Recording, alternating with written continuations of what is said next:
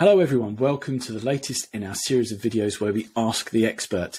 Today I'm joined by Peter Swift of Amphenol, and we are going to be specifically talking about the Amphenol communications solutions, and we're going to be talking about the industrial Ethernet. Now, Ethernet, I think, is something that most of us are aware of, most of us are very familiar with, to the point where it's almost just the power in the walls. It's so familiar, but there are lots of things that are going on in the world of industrial Ethernet that are very exciting, that are all tied up with things like the smart factory, the Internet of Things, and the connectivity that goes along with that is vitally important. So I'd like to welcome Peter. Thank you very much for joining us. Thank you, David. It's a pleasure to be here. And I'm going to launch in with the first question and address what I've just talked about, which is that Ethernet is something that a lot of us are familiar with in the office, maybe even at home. But how is it being used in the industrial space? Sure. It's a great question and a great way to start, David. Thank you. I think I'll start off by saying that Ethernet is used in a really wide variety of industries and markets, all the way from service providers, cloud providers, enterprise solutions, or networks in our homes, even automotive and industrial now as well. Essentially, Ethernet is the same thing for all of those, but they all have their own unique challenges and ways that they need to be implemented. In an office environment, of course, as you just alluded to, Ethernet's sort of in the walls, and we just plug into it, and it's got your modular jacks, and you're hooking together computers and peripherals like printers and things like that, and communicating with servers and with the internet. And that's typically an office environment where it is, protected and you don't need any fancy ruggedized connection systems. In fact, sort of the cheaper the better in cases like that for economy of scale. In an industrial environment, what we're talking about is a control system that is controlling all of the equipment in the factory and talking to the control systems, at the various different levels within the architecture of the system. So inherently, an industrial environment can require some ruggedized types of solutions because it can be a harsh environment. It could be high temperatures. It can be subject to, impact, shock, vibration, even water spray, things like that. So you need connectors and things that are going to provide that level of protection, as well as the reliability and, the integrity of the system, because obviously you don't want your system going down at all. But again, between an office environment and industrial, it's really the same. Conceptually, it's the same thing. It's just that your peripherals in a factory environment are going to be things like sensors, actuators, machinery, equipment, and things that all have to work in perfect unison and synchronicity to work properly. And in an industrial environment, there are protocols needed that really work in real time, and there can't be any lag, and it's called determinism and real-time control. So Ethernet provides that, control for time-sensitive actions. Time-sensitive actions can be things like sending a signal to an actuator, receiving information back from a sensor, processing that information, and then telling the equipment what to do. Ethernet has a big advantage in that it's already set up to do all that kind of communication very, very effectively. And, some of the existing systems in more traditional factories have established protocols that are used in different levels of the factory, but they don't necessarily talk well to each other. So Ethernet has the capability of joining all of that together. And the fact that, there are things like programmable logic controllers and other pieces of equipment that need to talk to each other in these control cabinets within a factory means that Ethernet is a perfect protocol to allow those things to all talk together really effectively, talk to the upper levels of management and control within the factory, and also right down to the sensor and the actuator level, which we really refer to as sort of the floor level of, if you will. So you've used the word level there. I think it might be worth us having just a quick look. So we're talking about in a factory, it's not just a single set of cables like you'd find in an office. You've mentioned levels within a factory. So what does a factory look like in terms of these different levels? What do they do? Sure. So the sort of traditional architectural models look like a variety of levels, as you said, all the way from the sensor level at the bottom, which is what I was referring to, right up to the enterprise level up at the top. And this would be the level where you've got all your business planning and logistics and actually connections to the cloud. And so working down from the top, you've got your enterprise level, then you go to your factory level, which is where you have your operations management.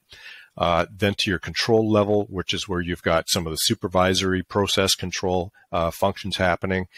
And then you're getting down more into the, the working section of the factory. Then you get into the device level. So this has got things like programmable logic controllers, CNC equipment, things like that. And then the level below that, the bottom level, really is your sensor level. And this, again, is where you've got things like sensors, actuators, transmitters, and other pieces of discrete equipment that do a specific function, like valves, pumps, motors, relays, things like that. So those are the things that would then have to communicate to all of these control systems up above, and they all need to communicate with each other in a very controlled fashion. So that's given us an idea of the shape and the functions of different parts of the factory. And let's dive in, because we're going to talk about connectors. So let's dive in and talk about the connectors themselves. So there's a network connector with which I think most of us are familiar, the RJ45, the modular jack, however it's referred to. So the little clear plastic connector that's, half an inch across. That's what we're familiar with. That has a role in these levels, doesn't it? Absolutely, it does. To talk about RJs for just a second, you mentioned this little clear plastic connector, and that's how they started out. Absolutely. Sort of back in the mid-'70s, these were developed for telephones, modular telephones. And it proved to be such an inexpensive, reliable, easy-to-use type of a connector that it started getting adopted in a lot of different industries. So now, if you look around, you're going to see these virtually everywhere and all sorts of shapes and sizes, but they all still have that one little interface. It's the same size and shape and everything, but you're going to see a lot of different housings and things that they would go into. There's been a lot of work done to increase their ruggedness and durability, protective aspects of it. Speeds, things like that. So, you've taken this really great little connector and really expanded its use right across all industries and markets. The problem is it's got some limitations, some inherent limitations. As you mentioned, initially, it's this little plastic connector. That's, the plug itself typically is a plastic housing with a series of contacts that are terminated to the wires using what we call insulation displacement. And these contacts are, when the wires are inserted, the contacts are pushed into place, pierce the insulation, and make the connection. And that's fantastic for a really cheap, easy, widely used connector. And there's, thousands of suppliers of these things around the world. However, that is a design that has some inherent weaknesses and flaws in, the little plastic latch on there. I think everybody is familiar with these in cases where they've broken off. You pull hard enough on it in a jack and it's going to rip out of there, and the tab is going to break off. So there have been industrial versions of these created where you've got, metal latches and things like that, but you're still going to have a lot of some inherent sort of brick walls you're going to run into using an RJ connector. Number one is size. You can only get so small. And while there are some unique ways that have been used to reduce the size of an RJ, all you can really do is reduce the outer dimensions of it. The plug part of it has to stay the same size. So that's going to be a limit to you. You've got the plastic latches, which make it, not a very strong connector in some regards. And then you've got the layout of the contacts in it, which, while they're fine for sort of analog signals, and even for some kind of low speed, paired wires where you've got, signals running through them, digital signals, they weren't really designed as a digital signal connector. And as you get up into the higher speeds, you've got to do some fancy things in the connector. You've got to add compensation into it. You've got to do things to allow for the signal integrity, essentially. And that has upper limits as well. And while there have been some clever things that have been done, they're kind of at the limit of what they can do. Now, as we progress from the RJ connector, that has led us to the need for other types of solutions. And within industrial Ethernet and within factories, there have been a lot of different types of solutions. A lot of circular connectors are used. I think people are probably familiar with something called an M12 connector. There's a whole variety and configurations of those. There are other larger mechanically rugged circular connectors that have, these big coupling rings on them. And there's a whole variety of other types of rectangular connectors that range from, smaller devices up to huge sort of modular connectors that people can put arrays of power contacts and signal contacts in and everything. But a lot of those are very sort of customized for their own unique applications. So there's a wide range of connectors that are used out there, and they're all great for their own specific purposes they've been designed for. But there is a need for something that is going to become a more ubiquitous type of an interface like an RJ, but surpasses those limitations that an RJ inherently has. And that kind of is what has led to the development of some of these newer industrial Ethernet interfaces. So yes, so performance is clearly one of the key drivers. We were talking about data speeds and the fact that the RJ is designed for low speed analog signals and at the lower end of the digital transmissions that we were used to. Mm-hmm. But now, of course, with the Internet of Things, with things like 5G communications, everybody is expecting higher speed, higher performance. And so I guess that's one of the reasons why we're going to start looking at some of these new solutions. So I know that there's at least a couple of new solutions that have come along that might not necessarily replace RJ, but certainly they take that technology and develop it. So what is it that Amphenol's been working on in terms of these new Ethernet connectors for the industrial space? Great question. Thank you.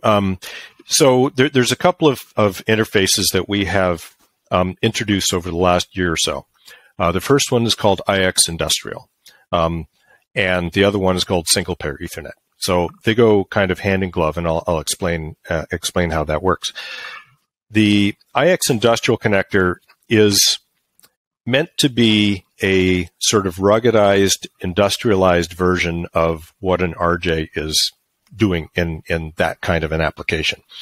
As I mentioned, an RJ has sort of size limitations. And IX, I'll just refer to as IX, the IX connector has taken that concept and reduced it in size so that it's essentially about a quarter to a third of the size of an RJ, depending on the RJ you're connecting it to. So it's got tremendous space savings. And it's also been designed from the ground up to be a rugged connector used for industrial applications. So it's got an all-metal housing.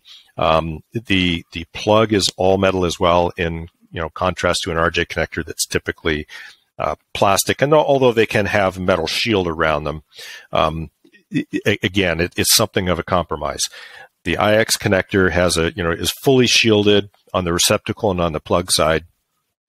And there is a 2-point metal latch that's designed into an IX connector. So it latches on both sides of the connector.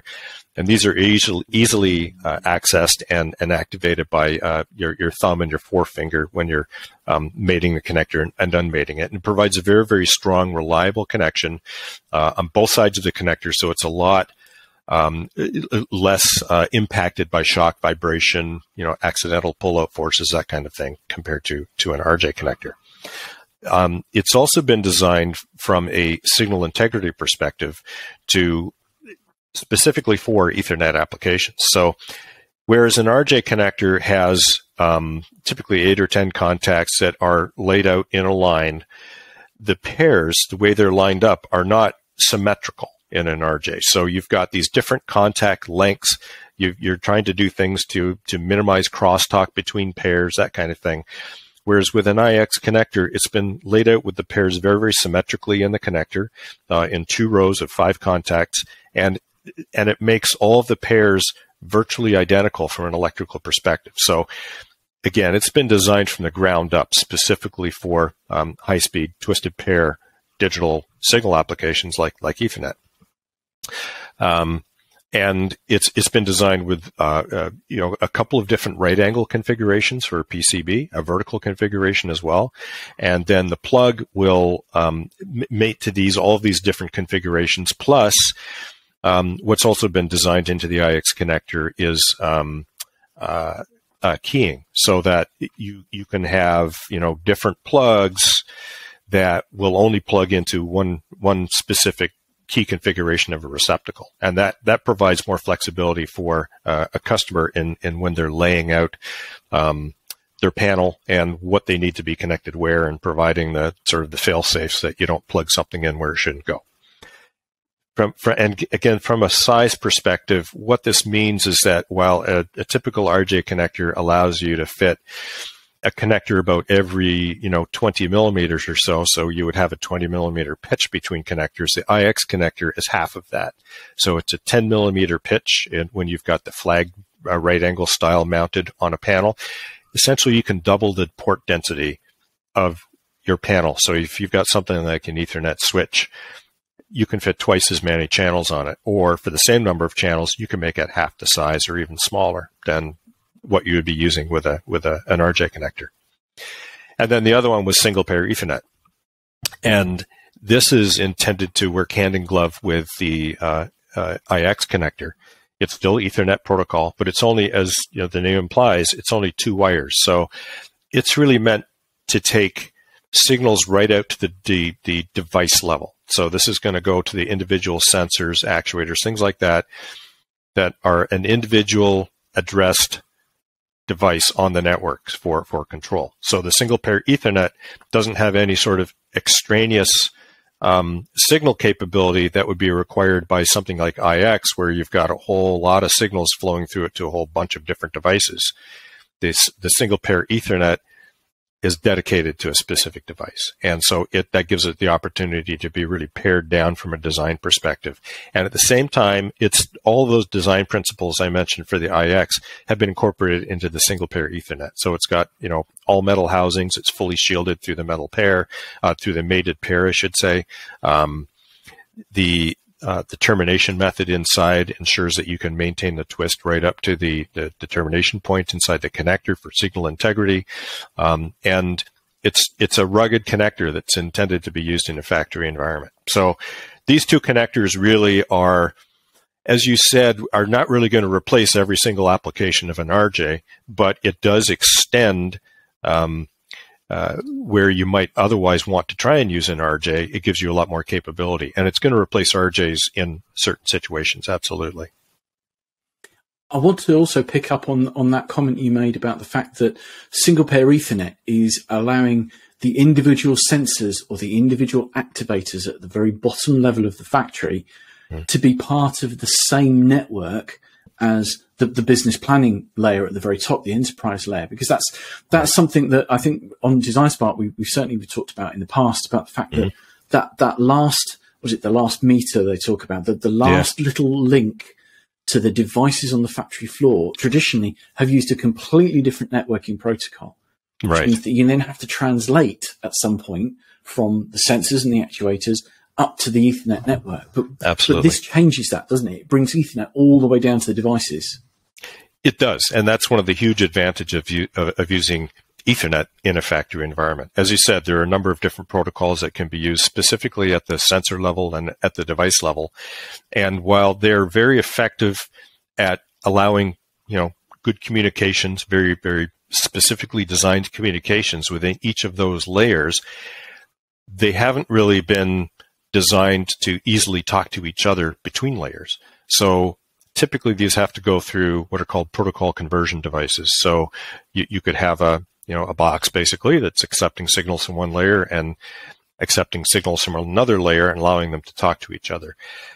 That, while it's a solution that has worked in the past, as speeds and the automation process has advanced and accelerated in these applications, they you really need to try to eliminate any kind of roadblocks in all that communication. And that real-time communication can be affected by having to go through these protocol conversions. So you don't get any signal lag, essentially. So as you said, Ethernet from top to bottom really allows what we call cloud to sensor direct communication, addressable all in the same network. And of course, there's, other factors and features built into Ethernet that would mean that it would protect one layer from another if necessary for reasons of security.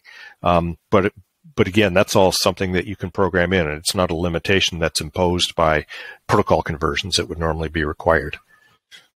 And the other thing that brings for us, I'm assuming, is when we want to add additional devices into the network, it is as easy as plugging them in because they're all part of the same Ethernet network. Does that make expansion and installation that much easier? Absolutely. Yes, for sure.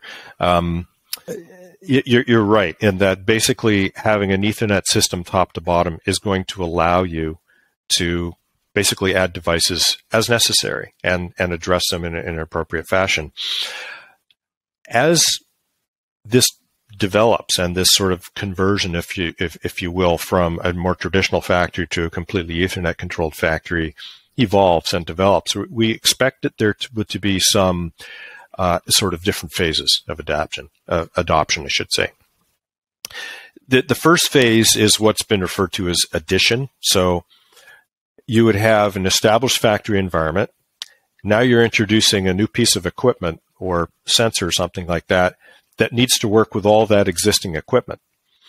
So it's very easy if you're using some kind of an adapter cable or something like that to connect, as long as the protocols will talk to each other, a sensor or a device or something like that into the system and do that at different points in your factory without having to change everything. So you can add them in as needed.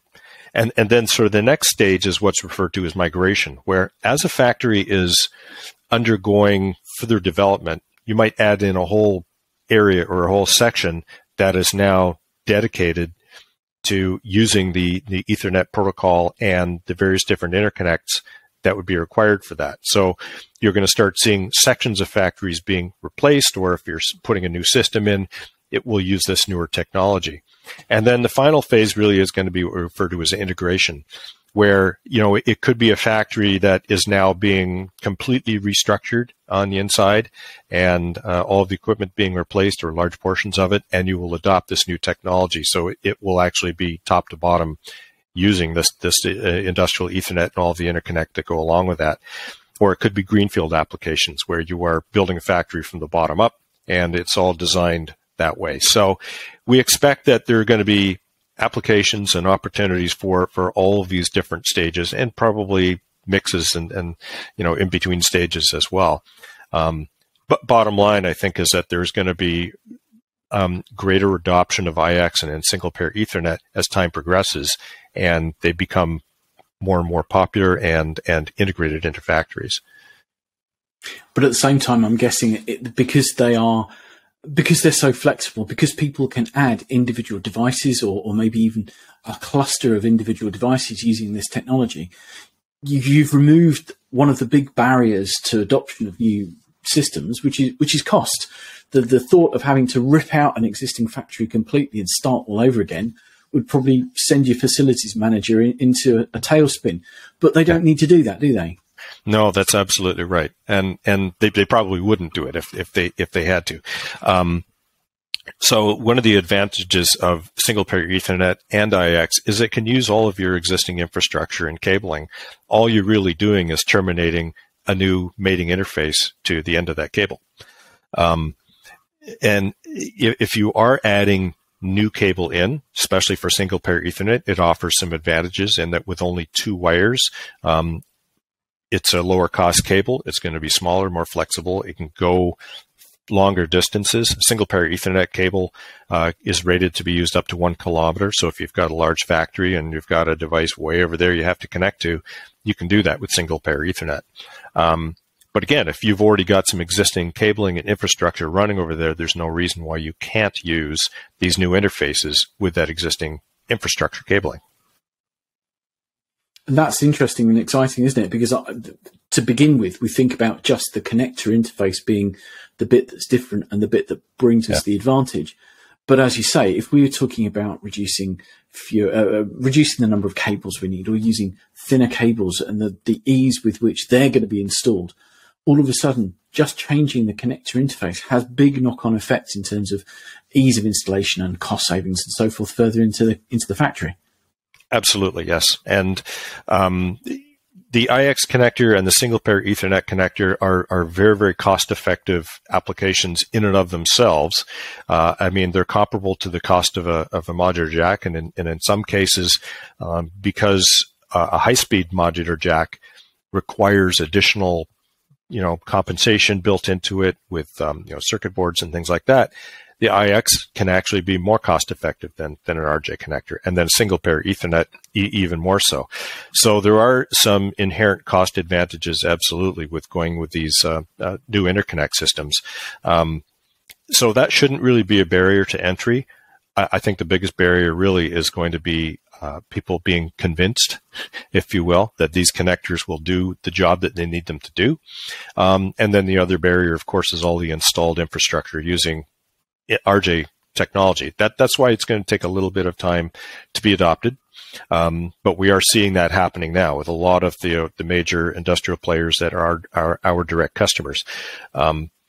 So it's very, very encouraging, and it absolutely does offer a huge cost advantage going not only with the connectors, but with the cabling, as you mentioned. And the fact that you've got this ubiquitous interface that's used everywhere now, you've got economy of scale as well, as opposed to using all these different interfaces.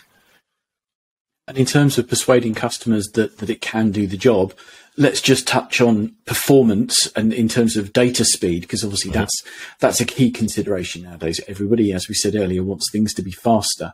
Yes. So these new connectors are designed very much for those high-speed communications, aren't they? Absolutely, yes. The IX connector is designed, as I said, from the ground up as a Cat 6A level of performance, and there are roadmap plans for it to go beyond that as the needs arise. If you take a look at the performance data curves on these connectors, they're going to provide more headroom, and they provide more opportunity for or additional higher levels of performance than an RJ typically would. With an RJ, you need to, as I said, do a lot of things inside to just get to the point where you're meeting all of those crosstalk and insertion loss curves, etc. The IX connector, it exceeds all of those inherently in its design. So it's got more headroom and more ability to advance in terms of the signal. So we're talking about 10 gigabit signals. Single pair Ethernet is a lower speed device, but it doesn't need to have that 10 gigabit level of performance because it's, as I mentioned, it's dedicated to a specific device, a sensor or an actuator or whatever. And it doesn't have to multiplex a lot of signals. It just has to communicate with that one device. So it's very effective at doing that. And in shorter lengths, it will function up to 1 gigabit per second. And at the really long lengths of the 1 kilometer that I mentioned, it will function to 10 base T levels of performance. But a big advantage there as well is that it uses heavier cabling. So a single pair Ethernet connector can be terminated with 18 gauge wire. So that means you can have a higher current level, which means you've got less voltage drop over a length. So you've got less signal degradation, if you will, from one end to the other. And that brings me actually to something else maybe you'd like to talk about, which is power handling capability of these connectors. Well, certainly, power over Ethernet is something that again, we've heard about, and the RJ connector has been developed to provide that solution. So how is IX and how are IX and SPE providing that kind of functionality? Well, power over Ethernet requires basically contacts to handle an amount of current so that they can provide up to 100 watts of power.